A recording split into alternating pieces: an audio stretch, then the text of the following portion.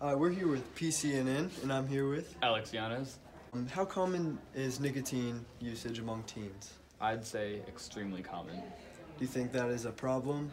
Oh, for sure. I believe it is a very big problem because nicotine is bad. Do you think using a Juul is better for you than cigarettes? Most likely, yeah, because cigarettes are pretty bad. We're here with PCNN, and I'm here with. Lauren Mulder.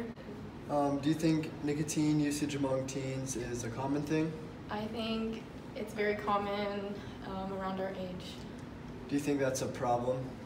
I think it's maybe a problem since it's starting to develop more around our age, but more than likely for older adults. So what makes using nicotine or nicotine devices so attractive for kids our age? I feel like it's more common just because people think it's cool and it is addictive, so more people are using it. Do you think using a nicotine device such as a Juul or a vape is better for you than smoking cigarettes? I feel like it is better in a way, but at the same time, it's not good.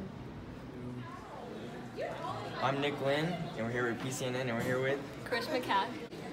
How common is nicotine usage among teens? I'd say most people that I know have at least tried it, and I think half the people I know have a Juul or a Soren or something.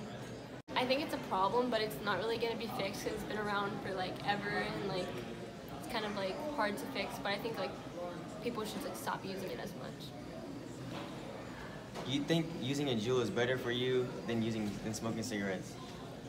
Well, I mean, I just saw this thing on Twitter, and it said that a pod for a Juul is 6 packs of cigarettes or something. So I guess not, but